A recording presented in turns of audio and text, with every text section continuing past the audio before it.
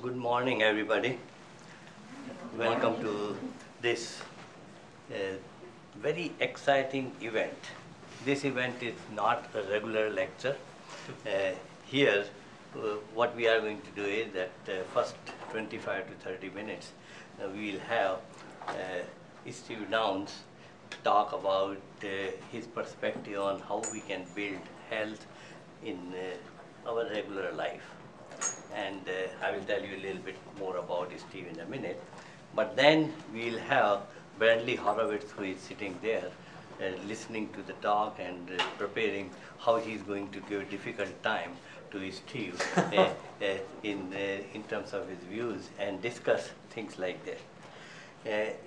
Steve has a very interesting perspective on health because he has been working on the Robert Johnson Wood Foundation for quite some time as Chief Technology and Innovation Officer. And because of the foundation's work, their effort has been to build health as an integral part of the culture. And that is very different than looking at health as a cancer problem or heart problem and this kind of problem. It takes a very different view of how we are going to start looking at health as much more long-term and humanistic problem. So you will hear his perspective here. I was very impressed by some of his writing. That's when I contacted and we got into some very interesting discussions. And from there, we started interacting. So I wanted you to hear some of his perspective.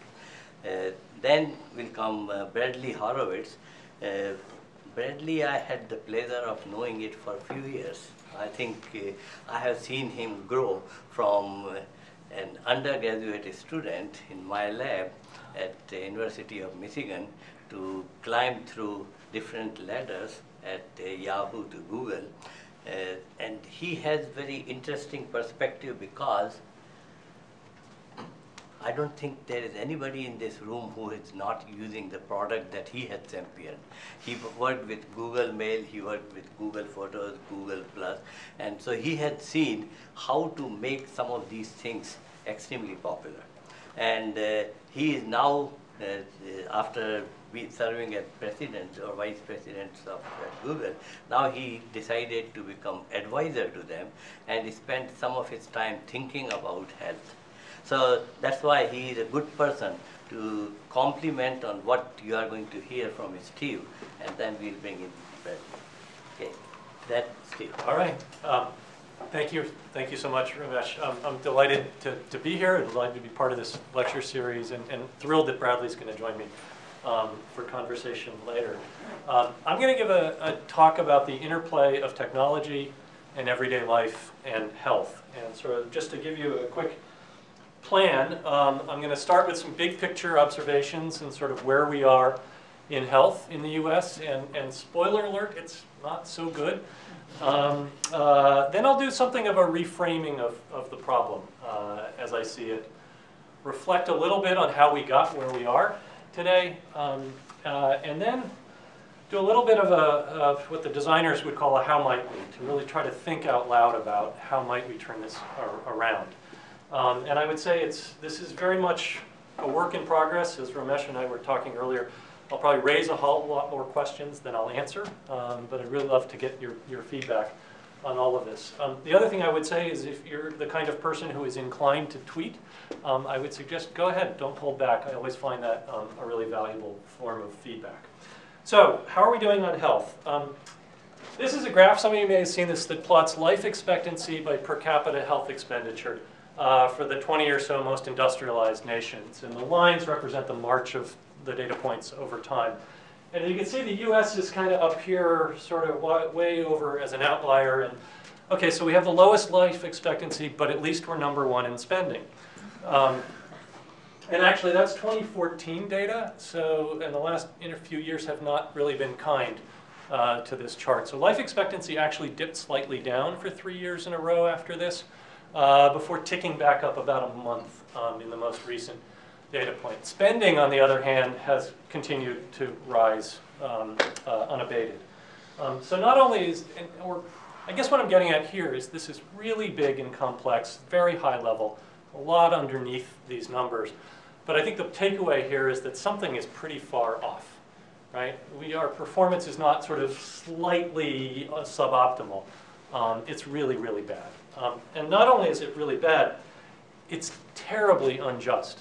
And so this is an infographic, part of a series that we supported, that looks at life expectancy by different neighborhoods in different parts of the country. This is New York City, and I want to call your attention to the difference between East Harlem, with 76 years of life expectancy, versus Murray Hill on the Lower East Side of 85 years. And that's about, sort of 8, 9 stops on the 456 train. You're getting 9 years difference in life expectancy. So I think it's also helpful to look at this through the lens of time. And this is Americans with diabetes, plotted from 1960, when we had less than 1% of Americans with diabetes, to today where we're about 7 or so percent, with an actual projection that we hit at 14% at the end of the decade. And I think just look at the shape of that curve. And now let's go to obesity, since obesity is often a sort of precursor to type 2 diabetes. The green line is Americans with obesity, which has gone from about 14% to actually new data came out last week. The current percent of Americans living with obesity is 42.6. So a tripling over that time.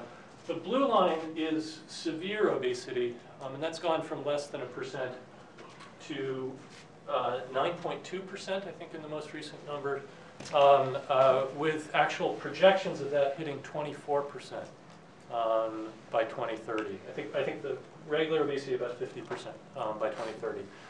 And what I'm not showing on this graph is the percent of Americans who are overweight, which is sort of holding relatively constant at about 30 plus percent. So another way to look at this is the weight of the average American male has gone up 32 pounds over this time period from, I think it's 1960 to 2016. Not much better for women, it's plus 31.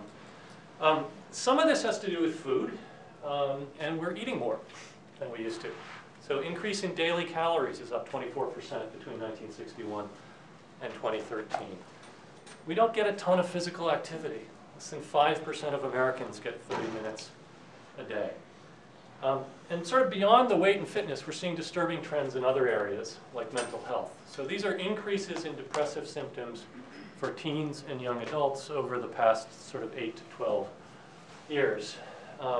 There's also increasing reports of loneliness. There was a recent survey that suggested 61% of working Americans were scoring in the lonely level on a loneliness scale. And we're not sleeping as much either.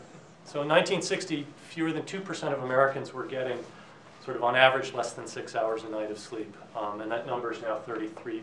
And sleep is so integral to so many aspects of our health. Another thing that's really good for us is getting outdoors. Humans are designed to be outdoor creatures.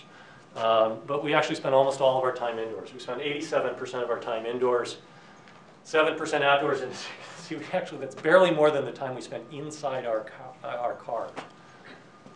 So I just want to sort of pause and kind of connect the dots across. Yes? Does the time spent in the car count as time spent No. outdoor? No. Because I was like, okay, the only 1% really, No. It's not as bad as you think. Yeah. It's not good, but it's not as bad as you think. So just to connect the dots across these, I would sort of say 3 things. One is, we're not talking about sort of problems at the margins of society. I mean, this is pervasive, these health issues. They're endemic. Second thing is, as you saw from some of the charts comparing us to 1960, it wasn't always this way, right? This is something that has really happened, really unfolded over the course of 2 to 3 generations. And it's very much a modern day phenomenon. And then the third thing I would say is that it's getting worse, right? The trends on all of these are not getting better.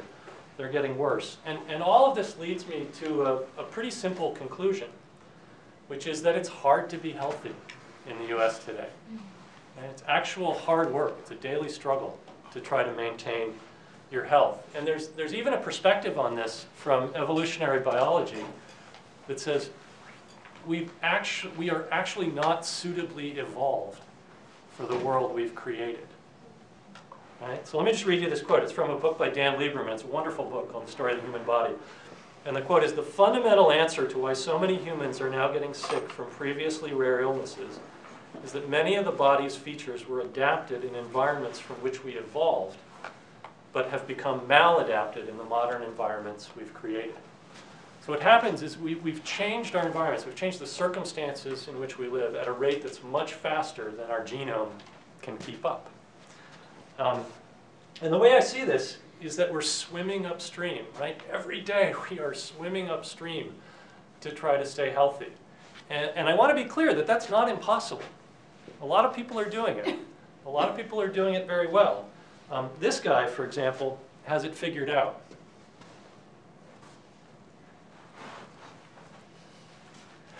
Right, so this guy is swimming upstream like Michael Phelps. He is definitely getting his 30 minutes a day of physical activity. But the problem with solutions like this, and of course this is sort of a cartoon, but even the less extreme solutions like this, is they're not accessible to everybody. So when you have this situation that we're all swimming upstream, it's advantaging people with resources. I also think it's helpful to look at this through the lens of design. And there's this interesting quote from a terrific new book by Cliff Kwong and Robert Fabricant on the history of user-centered design. And they say, seeing humans as they are, instead of what they're supposed to be, was one of the great unappreciated intellectual shifts of the 20th century. What they were getting at with that was they said the product designers used to sort of design the product as they thought it ought to work, how it ought to look. And then they figured you could always train humans to use it. Right? You can always teach them how to use it. And then they shifted and said, no, humans are imperfect. They're flawed. They have weaknesses. They have all these tendencies that make us human. You need to factor that in from the beginning. Factor that in to your design. And the way I think about this is, when you think about some of the numbers I quoted before, and just how widespread some of our health challenges are, I don't think we can think of this as user error. Right? It's really much more about fundamental design flaws in how we've constructed society. Think about what Dan Lieberman says in terms of this idea of a mismatch. Right? We've created a society that doesn't match our fundamental nature as humans.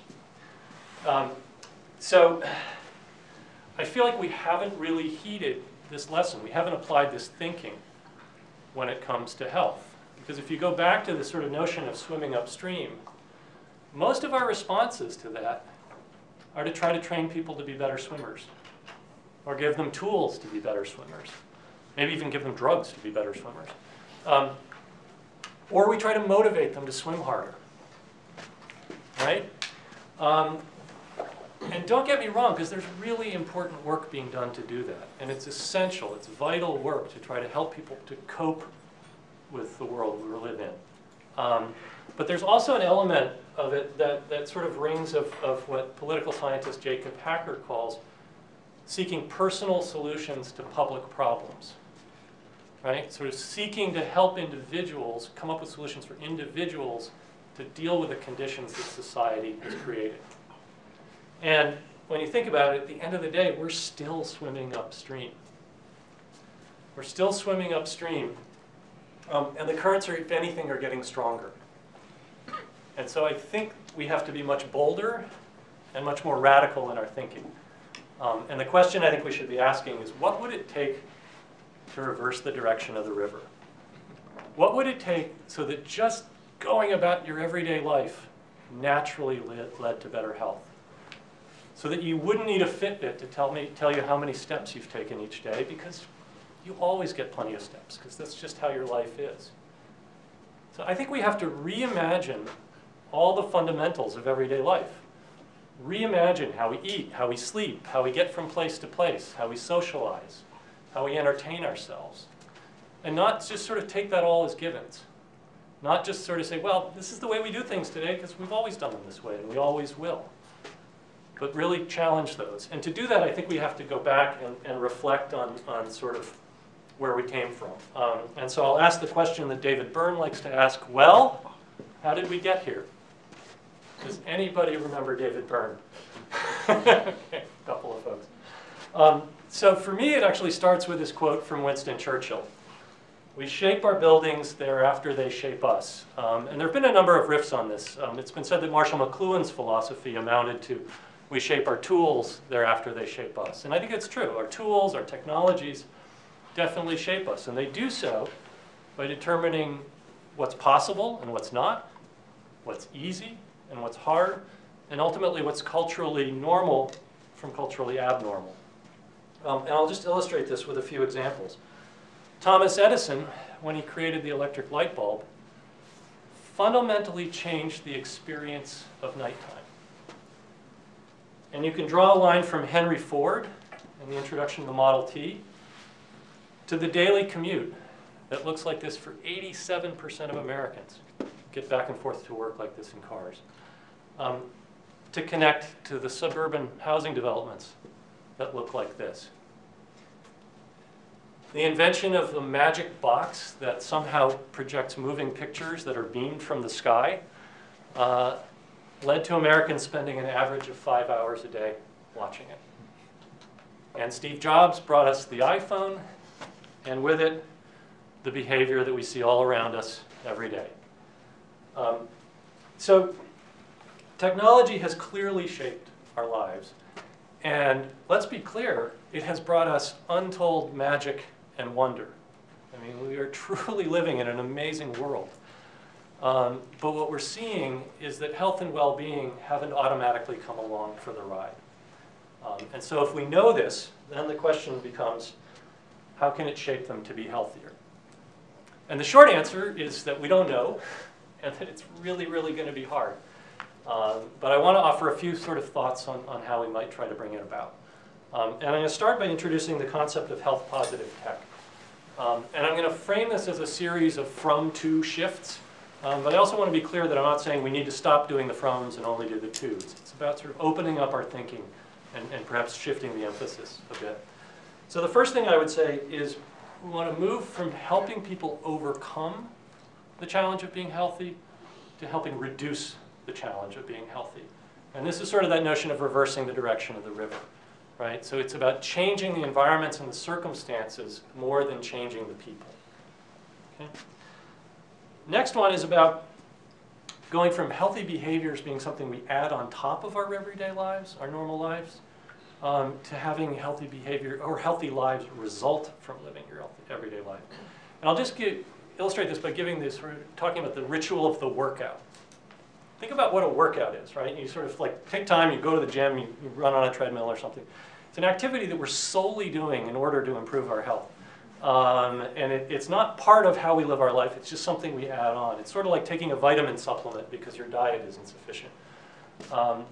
Contrast that with just imagining if our everyday lives just included so much activity that we wouldn't have to add it on at the end. So the third shift is from pushing behaviors, trying to convince people to do things, persuade them to do things, to pulling behaviors by creating opportunities and experiences that just naturally attract people because they're desirable, they're fun, they're easy. Two ways of thinking about this. One is there's some research lately that suggests what is the best way to get people to eat vegetables? It's to make them taste good, right? Make them taste good. The other example I would use actually is Tesla. So Elon Musk could have designed a really boring, ugly car that was lame to drive and say, but you should drive it because it's good for the planet. But he didn't do that. He created a car that was so much fun and so exciting and so much better to drive than the gasoline-powered alternatives. So people said, wow, that's cool, I want to do that, right? So another shift is to go from the idea of individual responsibility for choices made to collective responsibility for choices available.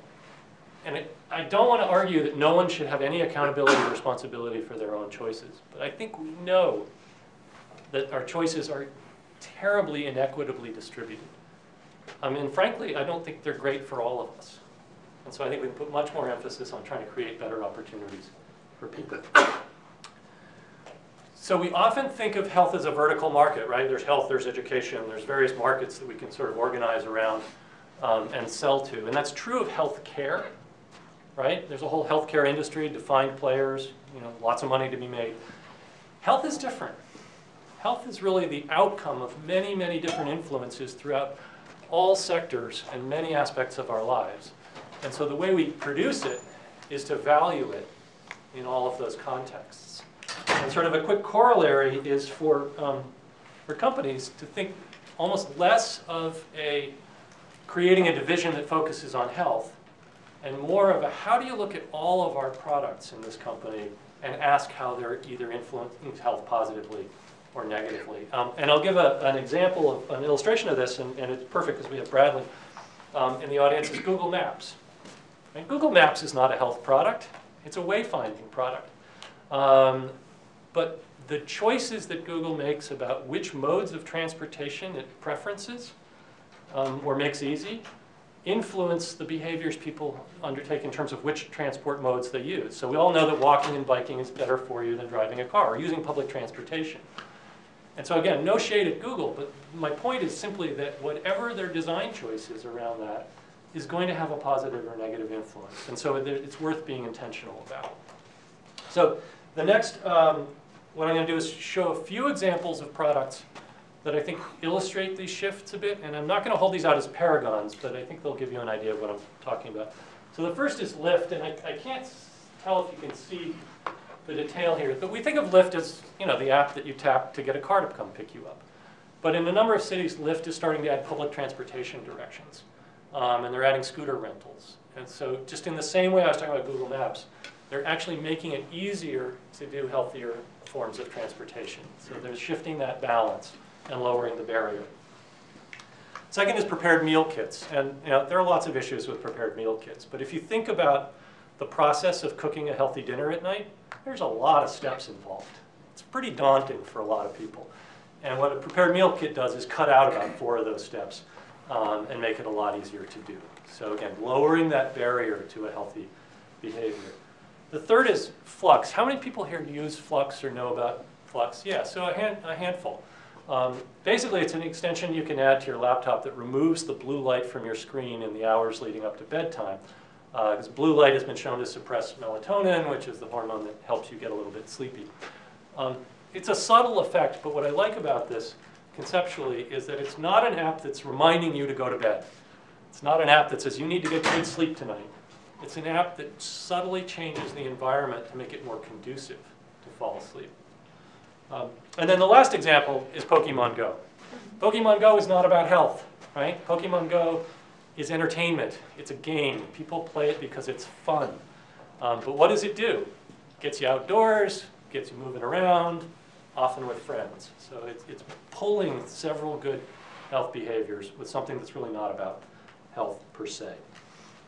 So how might we start to bring about more products like this, more innovation around these kinds of things, and sort of move in this health positive direction? Just a few thoughts. First, I think we're going to need alignment sort of throughout the country around some broad health goals. And I think the analogy I might use is around carbon emissions.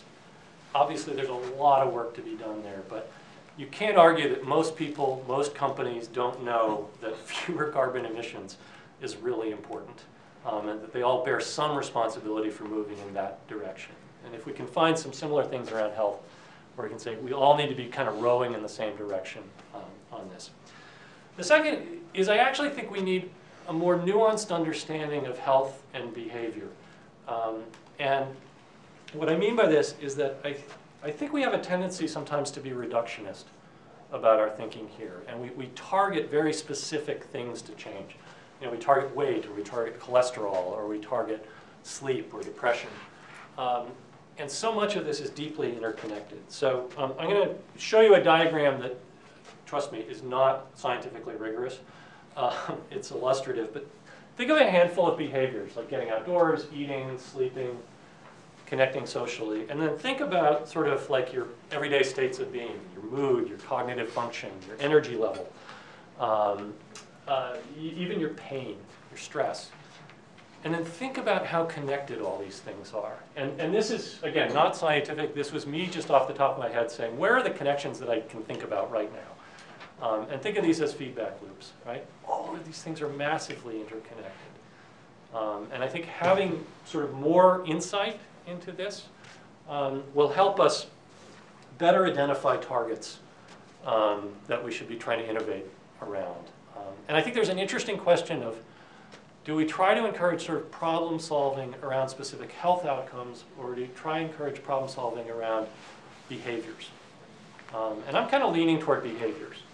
I did a post a few years ago which identified what I call a starter set of about 5 behaviors.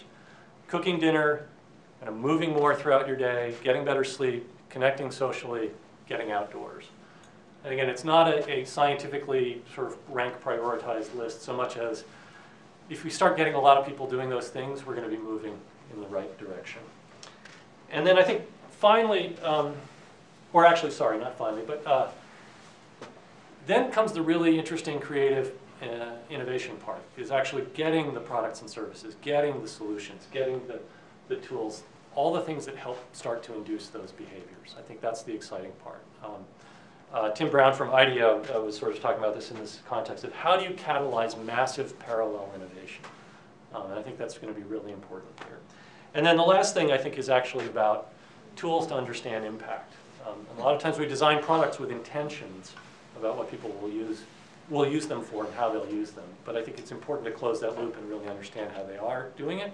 And I think it's particularly interesting to think about how online products and services lead to offline behavior. I think that's going to be really important to measure.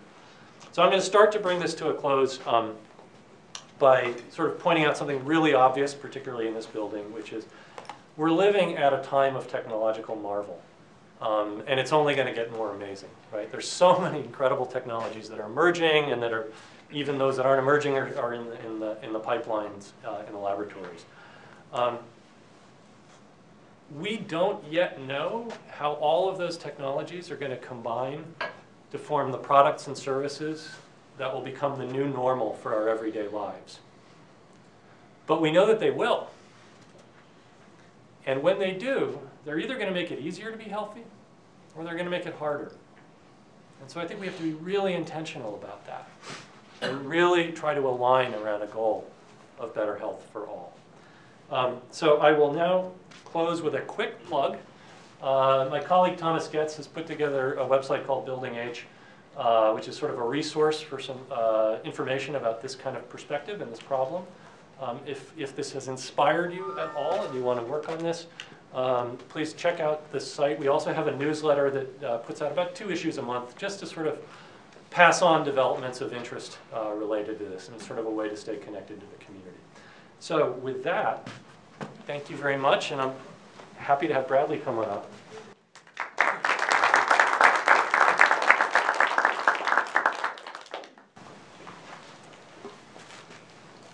Okay, guys. I'll grab the mic. So, thank you very much, Steve. As I mentioned, we want to do now an experiment that Bradley will come and start discussing, based on his experiences, how do you bring some of these very useful things that we talked about to real practice, so that society adopts, using your metaphor, can we develop new technology that's going to induce healthy behavior in us? With that, Bradley. All right. Can you tell a minute about yourself? So that Well, first of all, thank you, Ramesh, for having me. And Ramesh is a great mentor and friend who I have known since I was an undergraduate. And certainly I would not have had the opportunity to do the things I've done without his support. So thank you for having me today and everything. And thank you, Steve, as well. I'm really excited by that presentation, and I have a lot of questions. I'm sure you all have a lot of questions. So my goal will be sort of interstitial to get us going, and then hopefully turn it over to you all for some more great questions. My background, as Ramesh said, for the last 15 or so years, I've worked at big companies helping build products for billions, things like Gmail, Google Docs, Google Drive, Google News, Google Photos, Blogger, Reader. And we think about scale at Google. We have a name for products that reach the 50 million mark 50 million monthly active user mark at Google. We call those failures. Those are not what we're aspiring to. We want products that really serve humanity, serve the world. So we think a lot about scale, and it's from that perspective I'll be peppering Steve with some questions. So first of all, I think the first quarter of your presentation was super depressing. We not only have the current running in the wrong direction, it's increasing in velocity, it's accelerating, and it seems like all of the trends are against us. And yet I sort of feel like you're an optimist, mostly, and that the 3 quarters and the second half really helped me realize there's rays of light. But tell me, are you an optimist? And I'm not sure that the examples you invoked, although I'm very fond of Pokemon Go myself, and Flux as well, is there reason to be hopeful that some of these methodologies that you're pointing to can lead to reversing what seems to be an accelerating current? Yeah, so I'm definitely an optimist, and I think part of the reason I'm an optimist is I think about sort of the ethos of people who build things in the tech world, because there has always been this amazing can-do attitude, that you can change the world with your products, and you and your colleagues have. And I think that when I think about people like Henry Ford and Elon Musk and Steve Jobs, and I mean, these are people that took on unreasonable challenges and delivered on them in fantastic ways. And so, I mean, in some ways, what I'm really hoping to appeal to is that, I don't know if it's pride or that sense of, like, we are here to do amazing things and it's possible. And there is a history of doing amazing things. I think the products I was talking about, they're minor, right? I mean, they're sort of directionally illustrative. But I think we need much bigger things. And I think there's, sometimes I think about it is that there is a sort of green space opportunity where I think a lot of companies can create products and services that work in this direction, and they're going to make a lot of money doing it. And there are going to be cases where companies are like, yeah, if we were to do that, we would be foregoing a lot of revenue on the product we have right now that's going in the opposite direction. And I think that's a real conflict. And we may have to deal with that in other ways.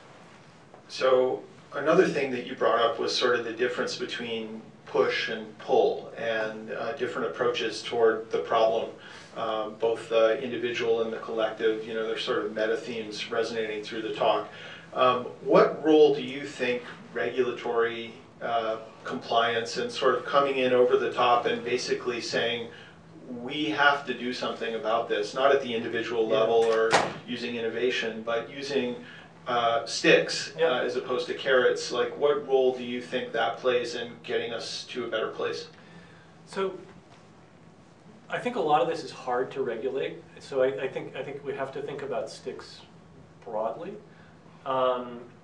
There's a fundamental challenge, I think, with externalities in economics. I mean, in some ways, so much of what we've had evolve in health is the result of companies serving the purpose that those companies were designed for really, really well, and having these sort of side effects that, they weren't intentional necessarily. Food companies, I don't know, but,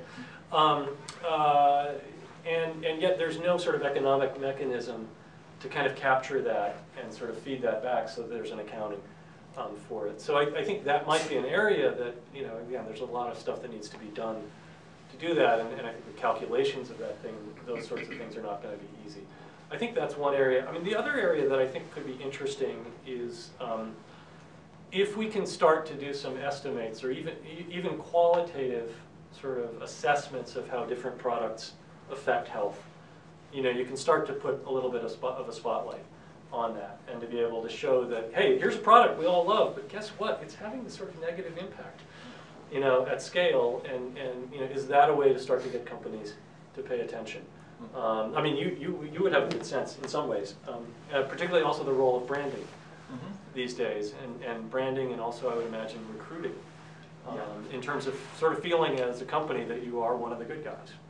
Yeah, I mean, I think, speaking from experience, I think the things you're saying are true. I think there is definitely a spirit at Google that we're undaunted by challenges, you know, the impossible or the unlikely. We'll take those on, and we have the resources and the human capital to do some of that. And as you're saying, I think there are many people with great intentions and good hearts who sort of recognize the phenomena you're pointing out to and want to be part of a solution for themselves, for their children, for society. And the best outcomes are when we can get alignment between, you know, doing right by long-term goals and also providing something that people want and is active, thriving business. And you pointed towards some ways we can do that, and some real examples of building thriving businesses that aren't you know, distasteful medicine, but are, you know, things that people actually enjoy and want to use. A question I have is around geographies, and I think your own work, at least with the foundation, is mostly focused on the U.S. Yeah. Can you point to other examples throughout the world or throughout history? Maybe it's Scandinavian countries or, you know, other places where they have successfully reversed the stream or worked toward, maybe it's newer countries like Israel or Singapore where they're more, you know, planned. Are there examples that we can point to that have been inspirational? Yeah, so a couple of different ways of thinking about that. One is, we were actually just having a conversation about blue zones, which, if you don't know the blue zones work, it's quite interesting. It's a study of, I think it's 9 places in the world that had an unusual number of people living to be 100. And the author sort of went around to them and tried to understand some common themes. And in a lot of cases, these are the countries that were sort of pre-industrialized, or the places that there's a deeper connection with nature, and the family bonds are stronger, and social capital is great. So there's that aspect. I think the you know, the Scandinavian countries do a really great job of things like infrastructure and public transportation and sort of a small is beautiful approach to the world that I think are very successful. The question is about reversal, which I think is really interesting. And I don't know a ton about this, but what I've seen about Amsterdam, which is a place you think of, oh my gosh, everybody bikes all the time. It's this sort of cycling, walking paradise. In the early 70s, they had gone full-on car. And it was a mess. And you know, there were traffic accidents constantly, pedestrians getting killed, and they said, no more. We want to change this. So we sometimes have this myth that a place like Amsterdam has always been that way, but they actually did turn it around consciously. Can I ask a question here to both of you? Are these problems because health was always considered a problem rather than aspiration? We did not want to improve our health, we did not think of good health, etc. We only thought about health when we had a problem. Okay? And that's why all these problems are happening here, because we are always thinking, I need to solve this problem. We are not thinking about aspiring to good health. And this is related to some discussion that you and I had, that ultimately we are interested in quality of life, not really health. But quality of life is intimately related to health. I do think that is part of it, and I think there is sort of a tendency is that we like to identify problems, you know, problems that we can sort of sometimes narrowly target and then go off and solve them, as opposed to seeking to maximize a positive thing. And that may be just sort of the way culturally that we tend to think. But I mean, a lot of times when we, you know, I work at a foundation whose motto for a really long time, or his mission statement, was to improve health and healthcare. And when we would talk about that, people would go, what do you mean, what's health and healthcare? Like, well, how are you distinguishing those? And I think that's still true today. People kind of look at you a little funny. And we say, well, healthcare is like, you know, medical treatment. It's like what happens when you get sick. And health is about everything in your life that leads you to be healthy and well. But that's a distinction that is not widely sort of internalized, I think, in our country. Yeah, and I think you're hitting on something really important, that healthcare is a multi-billion-dollar business, and health or lack of health is $4 trillion. $4 trillion, yeah. $4 trillion business. It's a huge part of our GDP and economy, and but health is not really that. It's And so the economic engines of health, part of what you're teasing out is sort of how can we create alignment so that we can reduce the cost of healthcare and improve the quality of health for people. So it's really interesting to contemplate that distinction, which is embedded in the charter of the foundation. Should I turn it over to you all? We have about 15 minutes, and I have many more questions if you don't, but want to take an opportunity to hand this off, and I'm happy to let Ramesh moderate this. Yeah. Okay. Should we run the mic? I can run the mic Okay. here. I can speak up. Yes. Well, we're recording this as well. Hi, Tim Bruckner in public health at UCI. Brian Quinn at RWJ is a friend of mine, so he Yeah. said I should definitely attend this talk. So thank you. I hope he didn't steer you wrong. No, it's as advertised. Great. So my question is about whether, in your estimation, technology has the ability to potentially address the geographic disparities in health that you showed up. So, for example, in Harlem versus, the southern part of Manhattan, or if you think about partitioning life expectancy by race ethnicity, if you essentially remove African Americans from the United States plot, you get a convergence with the European countries.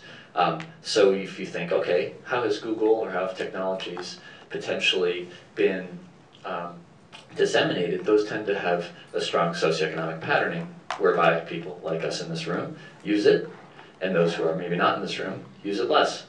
So what are your thoughts about that and opportunities for the future?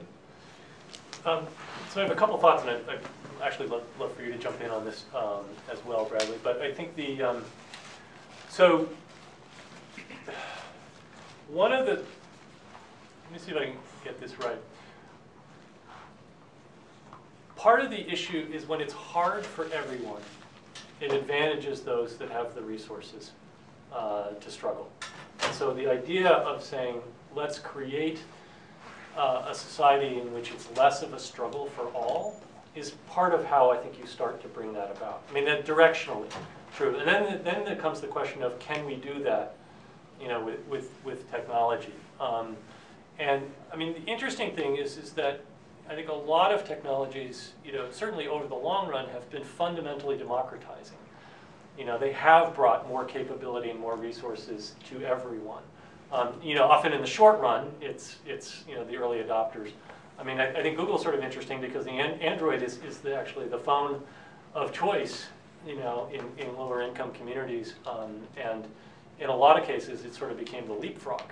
Sort of communities that did not have access to other services got them through that mechanism.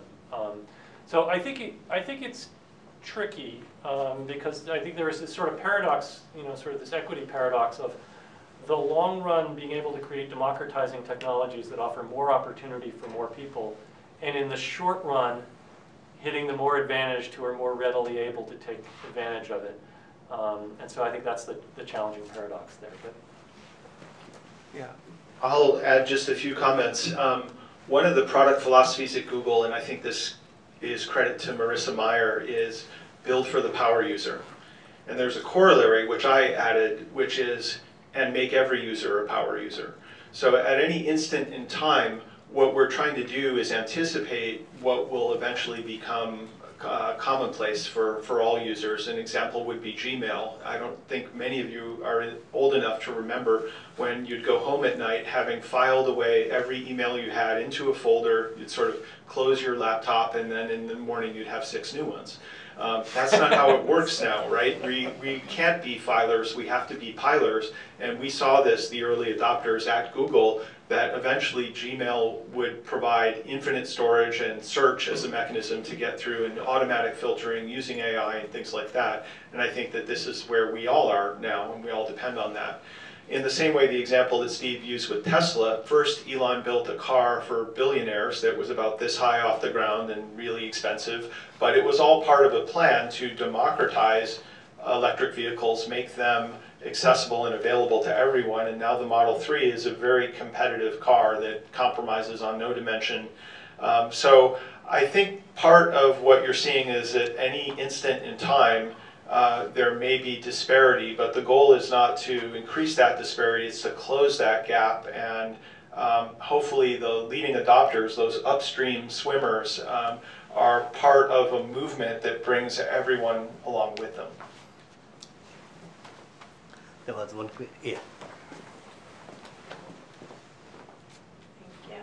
Hi, I'm Jody Margulis. I'm the dietitian on campus, and my coworker Natalie and I both work in wellness and nutrition at Student Wellness and Health Promotion.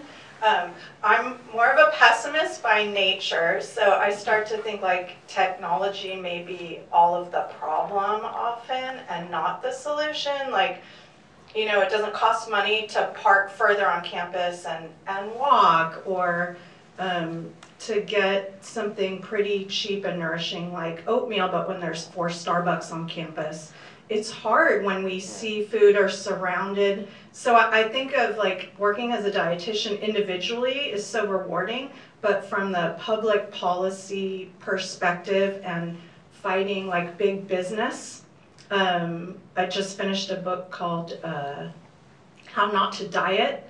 That was also written by the person who wrote How Not to Die, Dr. Gregerman, and it talks a lot about, it's all about money, right? It's all about money with big business, big food, technology. So I'm just curious, like, and also you're talking about the pushing and pulling, and we know working in motivational interviewing, getting people to connect to their intrinsic kind of values is so important, but it's pretty challenging. It is. No, I mean, there's no question that we can go in different directions with technology, and that, you know, sort of the combination of technology and sort of the way we do financial markets here and what companies are rewarded for has led us in a path that hasn't been great. And some of it goes back to the externalities that I was talking about, finding ways to hold companies to account for the sort of collateral damage. Even Europe has done a way better job than the US. Like, they can get Kellogg's or General Mills to make their cereals with lower sodium and sugar, but the US doesn't demand. Yeah, right. Yeah, and there's a lot of this that is politics. I mean, I want to be really clear in saying I don't think the answer to everything is technology. And there's a lot of stuff that's just flat out policy work that needs to be done. A lot of it is just flat out justice work that needs to be done. And I think you know, technology is also most impactful often when it comes with associated changes in infrastructure and associated changes in policy. And if I think about, one of my favorite examples of this is electric scooters. If you drop electric scooters onto a city with no other changes, you know, it's sort of a recipe for chaos and injuries and all of those things. If you look at electric scooters and say, this is a really interesting new mode of transportation that could have a lot of value, let's think about how we introduce those with changes in infrastructure and rules and regulations about how they would be used. You could be really impactful in a positive way. So sometimes it's the integration of those three, or the alignment of those three, that really matters. Or straight out good policy, starting from city planning, right? So there is no need for technology there. If you have a better city planning, already the health is improved quite a bit. Like where there is walking and buying things, you don't need to use scooters and just walk around. So the city planning itself, basically, going back to the question of a couple of questions, right? One is basically from individualism, you want to move towards collectivism. That's very good. And going back to the other question is basically big businesses are bad and things like that. What I see is the solutions that you propose is basically how to leverage capitalism towards better health. Now, in the collectivism part of it, the collective force of society has to force the capitalistic products and other things towards the alignment of better health. So it's a chicken and egg problem. Do you want to push the companies, big corporations, towards helping society to move in the direction, or you want to push the society to force the companies to move in the direction? That's one part. But if you move the society to move in the, to force companies to move in a certain direction, automatically you can influence the policies of the government too. So what is fundamental in this entire conversation I see is it's better to address the society and then ask them to change as a collective society, which will influence both capitalistic world as well as policy world, rather than working with the government agencies and this thing separately individually. Before you answer that question, there was this, I don't remember who said it, but 200 years ago, somebody argued that there is no concept of society. It's only individuals that matter, and society is just a collection of individuals. And he was basically arguing that if you learn how do we change the behavior of individuals, then you can change societies.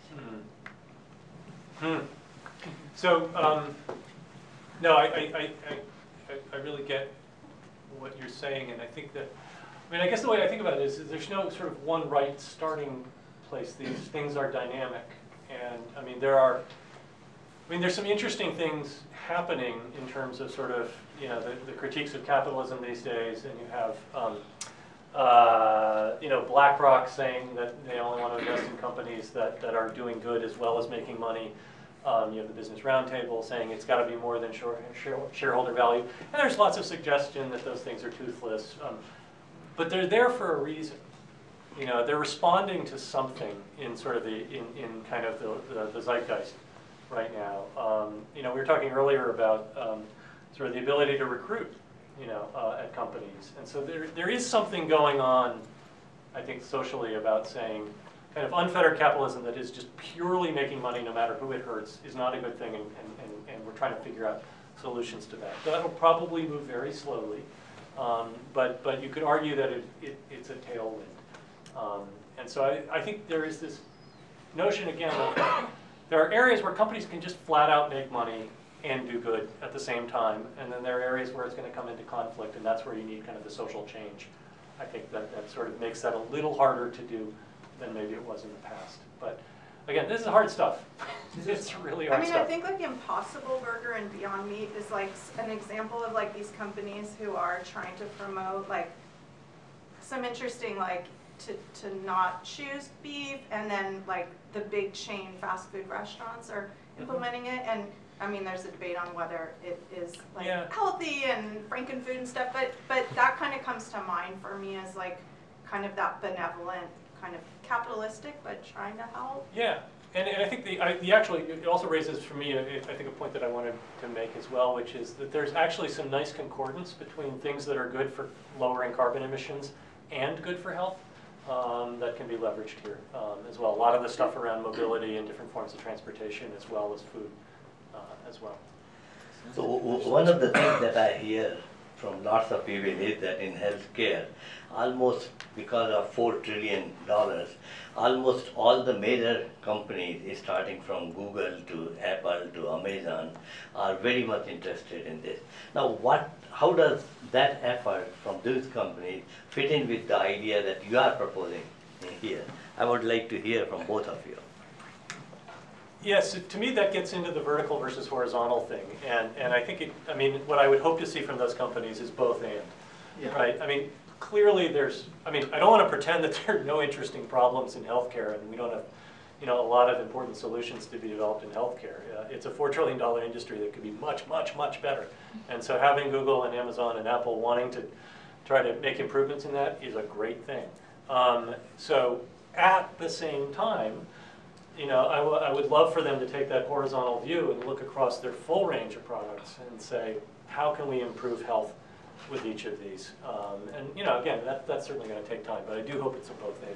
Yeah, it certainly is at Google. I mean, we do recognize, and I think for us it's less than, you know, there's a $4 trillion market, and more, we have technology that we legitimately think can improve the situation. You know, Google tried something called Google Health about 12 years ago, maybe 13, and we sort of came into the room with great enthusiasm and thought we could solve a problem. And what we discovered is it wasn't just a technology problem. There were forces greater than we realized. So when we came in with our technology, we sort of retreated very fast and got shown the door. We're coming back humbler and with a little bit more savvy about patience and all it will take to make a difference. But we do have an emerging division called Google Health. We've hired some amazing talent into that group. And we're looking at places where technology really can make an immediate difference. So retinopathy, diagnostics, things where we're not trying to replace doctors, but provide them with new tools that can improve their ability to scale and put their precious attentions on the right problems. The answer is both. We do have a legitimate healthcare practice where we attempt to help there, but we acknowledge that every product we make has a health implication, and we need to start owning that implication and doing the right thing by our users. What's the relationship between Google Health and Verily? Because you have other company, Verily. Yeah, I'm certainly not qualified to answer that question. We have a complicated structure at Google, much like academia. There's probably many places on this campus and many departments represented in this room. And similarly, there's Google Brain, and Fitbit is now a Google acquisition, and Verily, which is our life sciences division. So I think Calico. Philosophically, I think it's let 1,000 flowers bloom and see where innovation emerges that makes a difference and sort of double down on those. So we have a philosophy that we don't really have a top-down approach toward innovation, but we rather really want to let the talent emerge in a bottoms-up way. And so it's complicated, but it works. Steve, I know you have been very dedicated to seeing health become the part of operating system of the society. And when you think about that, what do you think about the politics and what do you think about the companies? Because every election, healthcare is one of the top issues, including this one. Yeah, so first as a representative of Robert Wood Johnson Foundation, I have to be really careful talking about politics, because we have legal restrictions on that. I think one of the things, and again, it gets back to that notion that most of the political debate around health is actually about healthcare, and it's about health insurance and how we pay for health insurance. It's not like the candidates are getting up there talking about this stuff. So we have a ways to go. I think it's having that horizontal understanding of health and realizing that it's pervasive. I mean, the way we think about it, health is in community designs, health is in family leave policies, health is in giving kids the resources to grow up in healthy ways. It's in the access to transportation in a community. I mean, it's all of these things. And unfortunately, I think people tend to organize things into categories. And this is sort of a category-defining concept that we struggle with. I noticed there are a couple of hands over here. Thanks. I wanted to sort of go back and part of some of the gloom part of this, and sort of also thinking about the sort of secondary or negative impacts of technology as they get out into the world and those. And I'm thinking about other successful public health efforts, and in particular around smoking, and the importance of norm change as part of that. And I'm wondering, are there technological norms that are developing that we need to be rethinking or thinking about how do we change a norm around technology? I mean, to me, one of the greatest norms is that the most important thing we can solve for is convenience. And sometimes I spared you from it today, but sometimes I do a riff on the Jetsons about sort of the Jetsons is kind of our dominant vision of the future, right? When we think of the future, we think of like George Jetson, or some of it. I mean, people of a certain generation may think that. But it was a vision that was fundamentally rooted in convenience. And so if you think about so many technological innovations over the last couple of decades or even more, it's really been about how do we make things a little easier and a little faster for people, and that's the right way to think about the problem. And in many ways, it's economically proven so. But it is a norm that I think, as it turns out, having a really kind of convenient life is not necessarily the healthiest life. And so that is a norm that I would think we have to rethink. Thank you for the nice talk. I'm Rahmani from nursing in CS. So I have a question, basically it's not a question, I wanted a comment from your side regarding some of the points that you discussed in the presentation. You had this notion of, or the fact that we need more tools to assess the impact. And also the other side, you mentioned about you're seeking like this push-based thing, like for having personalized solutions for public problems. This is one part, this is the second part, and then this upstream aspect, right? But what if some of these upstream kind of issues are personalized? For example, what if there can be tools like to measure impacts rather than just solutions, and see, for example, maybe the reason that I'm gaining weight, is because maybe this special food is a problem for me, or maybe the fact that I'm stressed is because there are certain issues that make me personally stressed. So more tools to really look at the person, and maybe some of these upstream are just my upstreams, it can help me to cope with those. I think that makes sense. I think that, I mean, again, I really think this is a both and that we have to continue to help people individually to struggle. And we have to try to change the conditions so that it's not so much of a struggle. And I do think that, you're right that there are a number of things that, and actually, I was a big funder of N of 1 studies and that whole quantified self movement. There is a lot of self-knowledge to be gained through self-measurement. I think my concern is that it hasn't aggregated to population-wide impact. And again, it doesn't mean that it shouldn't be done. It just means that I think to have population-wide impact, we have to also work on the societal conditions as well. Any more questions? Okay, then thank you very much, Steve. Thank you. Thank you very much, Bradley.